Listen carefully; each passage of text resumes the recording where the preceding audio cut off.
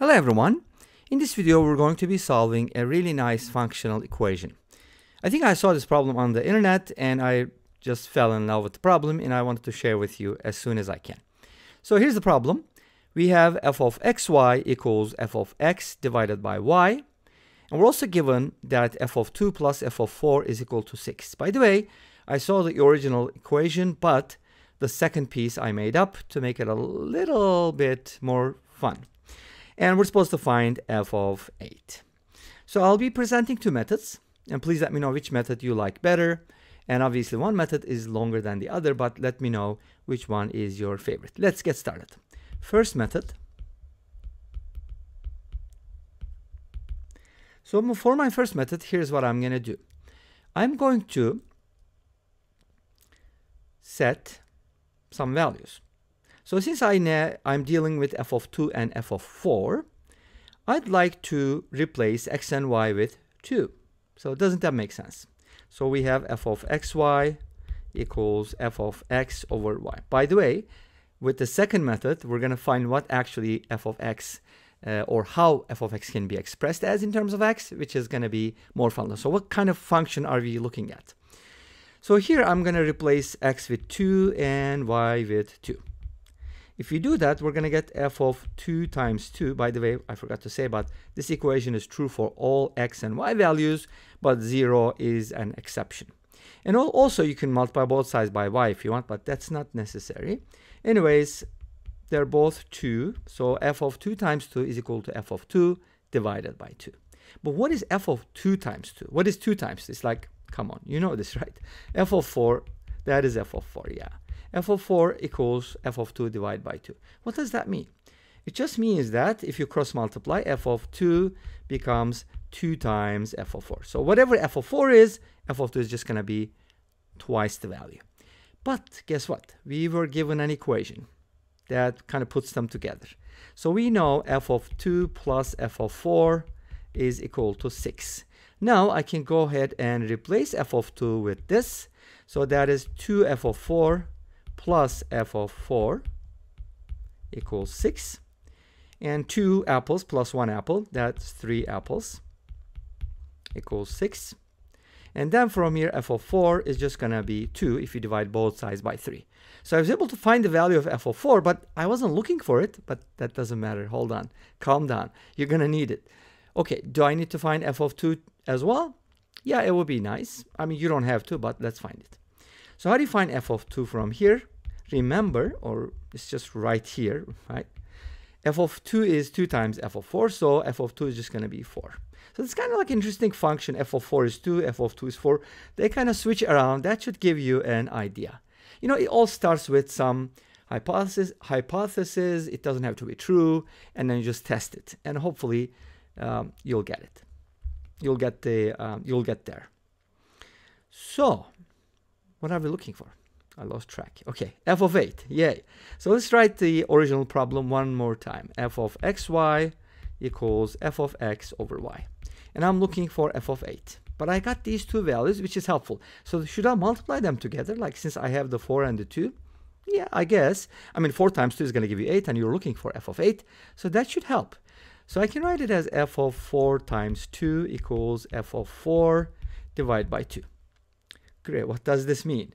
This means f of 8 is half of f of 4, but f of 4 is 2. So it's 2 divided by 2, which is 1. Okay, but why did you write? I know some people are always going to complain, and that's perfectly fine. And you can complain. I'm not complaining about your complaining. You can always complain. You have the right to complain. Okay, so use it. But anyway, so here's what I'm trying to say.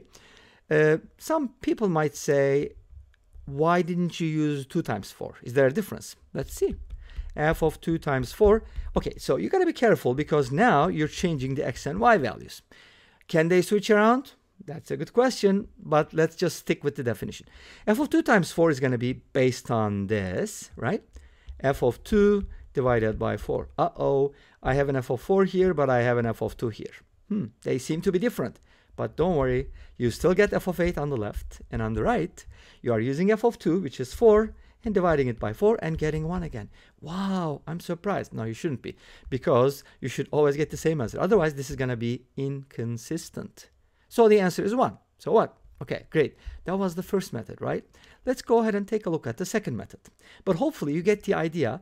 Even when I switch the numbers around, it would work. So one thing for you to explore is f of xy the same thing as f of yx? Well, duh, because x times y is equal to yx. So if two values are equal, then their images, is that called an image? Or outputs are also equal. So if like a equals b, then f of a equals f of b. This is always true, right, for functions. This is the well-definedness. I don't know, maybe there's another word. So you can explore that. Anyways, I'm just going to show you the second method. This was the first, right? Okay, sometimes I switch them around and I confuse myself, but I think this time I didn't. So this is the second method. So the second method, and what's the original equation? I don't know, if you have time at the end, we can also explore a little bit what's going to happen if we switch the x and y. But you notice with numerical values, it gives you the same thing. So it should always work, right? Okay, check it out. Now, my second method is based upon finding an expression for the function. So that's kind of a cooler method in my opinion, but don't be biased. So I'm going to set, since I have the freedom, right? I mean, you can set x and y equal to pretty much anything as long as you're in the domain. Y equals 0 is out of bounds, but anything else, I think, I could be wrong, you can replace x and y with. That's what's cool about functional equations. You can experiment. You can use 0. Obviously, if 0 is allowable, then you should use it because f of 0 is valuable in functional equations. Anyways, again, I talked to myself. I should get back to work. Set x equal to 1. Now, you might be questioning, like, why? Exactly, that's the answer. Why? I want to get f of y from here. That's why I do that. So x is 1, so the numerator is going to give me f of 1 divided by y. Notice that y stays as y, x is replaced. So what is so cool about this equation is that f of 1 is a constant. Yay! So, and what do we use for constants? Okay, no, c. Okay, we're going to use c.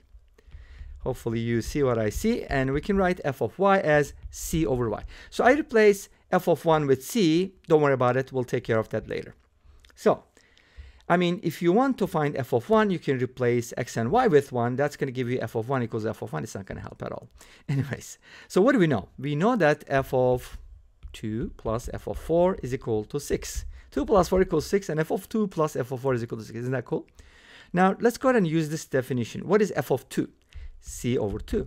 What is f of 4? C over 4. And their sum is 6. Oh, come on. This is like a linear equation. You learned this when, like 7th grade? Whatever. Make a common denominator. 3c over 4 is equal to 6. I like to cross cancel. Allow me to do it. And from here, you get c equals 8. Does that look familiar? Hopefully. And if c is equal to 8, I can go back here and plug in 8. So f of y is equal to 8 c over y, so 8 over y.